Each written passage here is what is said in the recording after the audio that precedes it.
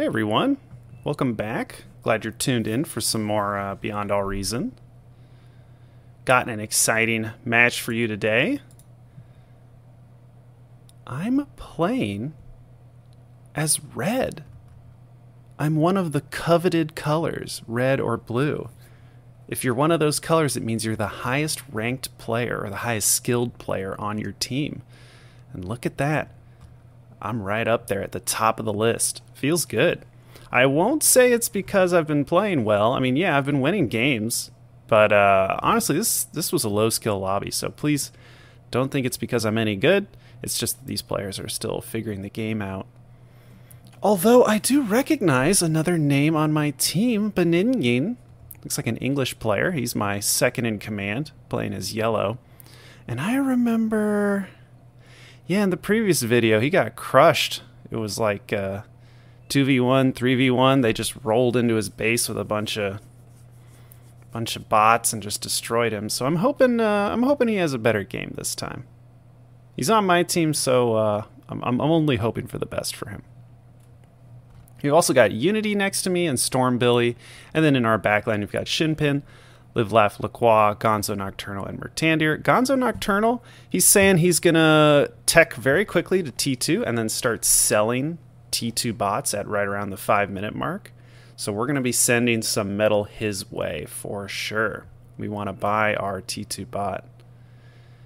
It's looking like some vehicles up front, though I'm going bot lab, and so is Benignin.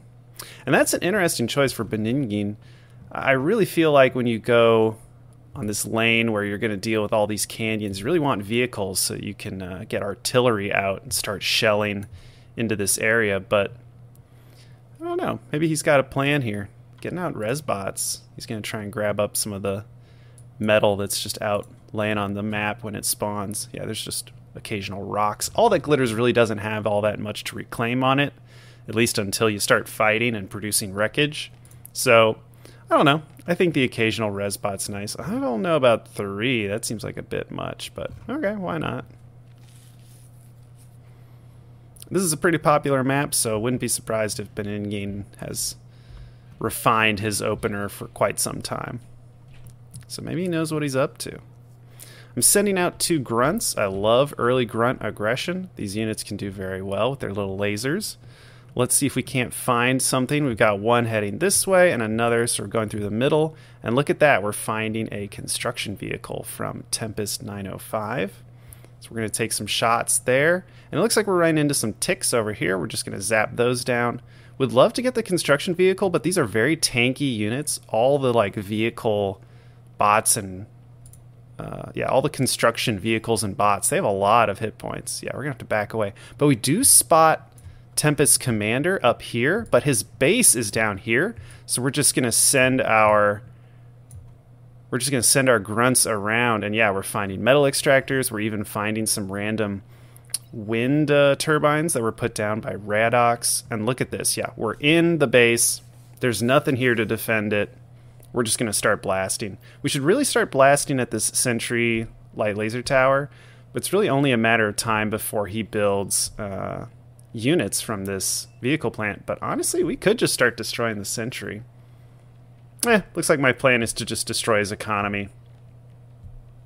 If he wants to build a sentry back here, go for it. Wow, getting a lot out of these 2 grunts. Yeah, the other team already being like, wow, okay.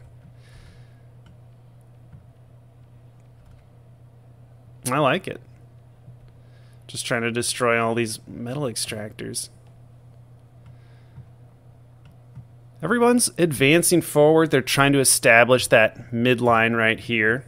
We're hoping to get forward a little more than that, but yeah, we're starting to run into missile trucks from Chichi Schorsch. Dang, that's a hard name to say. Looks like it's a German player. The grunts do okay versus the whistlers. It's just I need bigger numbers. We need to swarm those missile trucks, really. And we're finding that injured construction vehicle again. I really wish we could have killed it, but there's much better stuff down here. There were already pawns coming. We're just here to claim all these metal extractors. Hopefully we can destroy everything that's in here, but oh, there's Chichi Schorsch. Oh, nice. We kill the metal extractor. He'll have to give the order again. Up front, we did put down a vehicle plant. We're going to use that to make incisors. I really like this unit. These incisors are good. In fact, we could see Stormbilly's producing incisors of his own. He's got a decent number here, 6 of them. Going up against Orcish. Orcish with some rovers. Yeah, the D-guns don't work on other commanders, but it does work taking out those rovers.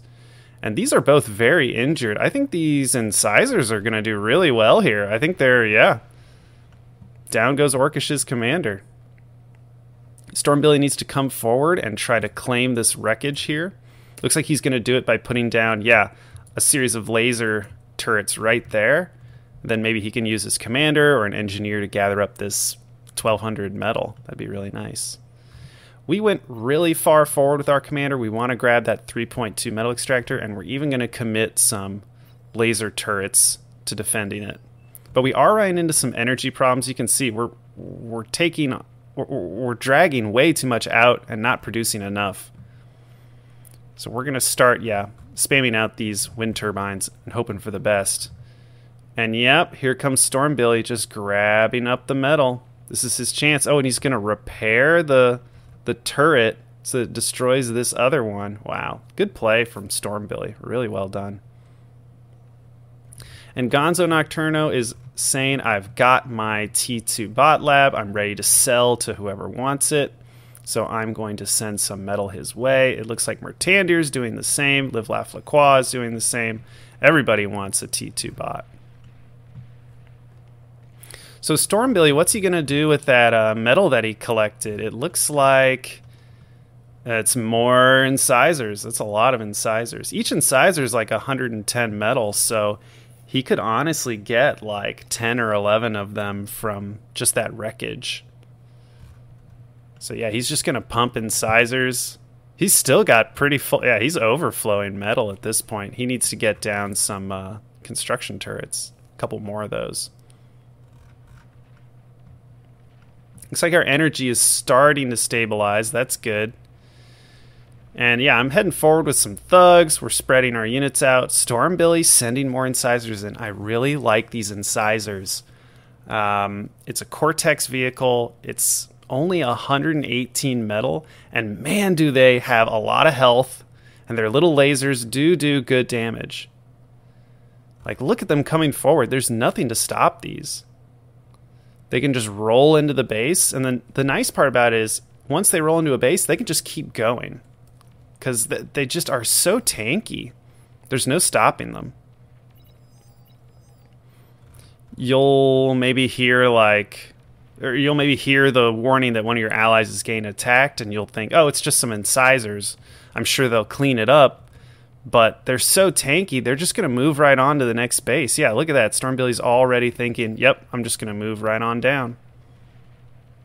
Really well done here. Yep, just going to move right along. This is honestly looking like GG. Stormbilly is just accomplishing so much with these incisors. They've got a lot of kills on them. They're high experience. Yeah, they've all got like plus 26 health. Increased reload speed. Yeah, these incisors did incredibly well. It's just bought us time to produce our own units.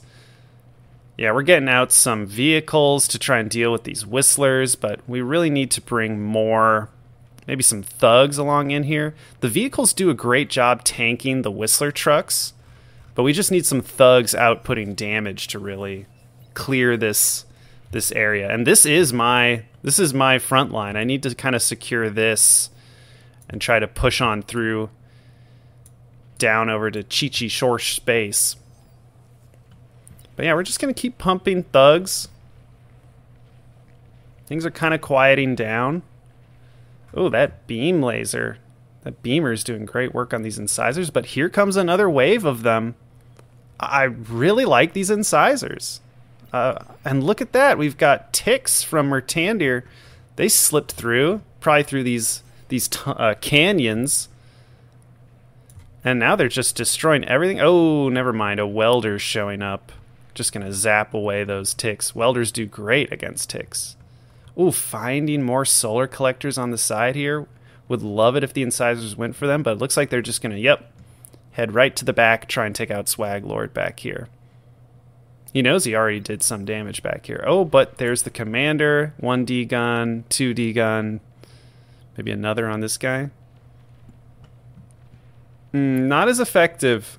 Looks like a Janus doing well here. And lots of static defense back here. Definitely delayed Swag Lord's start. Oh, and look at this. I'm coming forward with my commander. This is what I'm talking about. A tanky unit up front, and then some thugs in the back outputting the damage. Look at that. The D-guns are just wiping away the Whistlers. And now we can just come forward with all of these units. There's nothing here to stop us. And we'll grab up all this metal, too. We're continuing to produce grave robbers. I think we've got our bot lab on repeat, occasionally making, besides a bunch of thugs, some grave robbers and construction bots. And our energy is definitely balanced, looking good. We did buy that T2 bot. It's upgrading all of our metal extractors back here, and we're getting an advanced bot lab of our own. Oh wow, look at that, a anti-nuke already going up. And yeah, these vehicles that are coming from my vehicle lab, just the occasional artillery is really helping break some of these defensive structures. And yeah, if we can get rid of this radar, that'd be great. There's those grave robbers grabbing everything up. And the enemy team is losing players. They are dropping out. This is going to be a quick game. Yep, the artillery over here already breaking through. Oh, and look at all the artillery landing on... Yeah, I mean, Chi-Chi's already gone. I think this game's pretty much over. Opposing team was asking for a remake, but we're already 11 minutes in. These people quit because they were losing. They didn't quit because of connection issues. But yeah, I really just wanted to highlight in this game how well the incisors perform. I really think Stormbilly demonstrated just how well they do as units. Just a couple of them can absolutely shred a commander. Similar to the Janus, all you need is just a couple of them to get a nice surround, and you've got yourself a dead commander. And I like that Stormbilly leveraged the dead commander here. I really like how he just sucked up the metal from that and just used it to push out even more incisors. Because he just used that new army to wipe out this base, and then just moved right along and pressured Swaglord into producing defensive structures, which is great. We're just going to go into T2. We're going to get out some rocket bots, and we'll just start bombarding people's bases. There's not much else to this game, so I am probably just going to leave it at that. Opposing team just gets continually frustrated, and then there's some words that shouldn't have been exchanged, and some players getting reported. But hope you liked just this short little look at the game. Again, really love incisors. I hope to make them in the future. All right, hope you enjoyed the game, and I will catch you for the next one. See you then.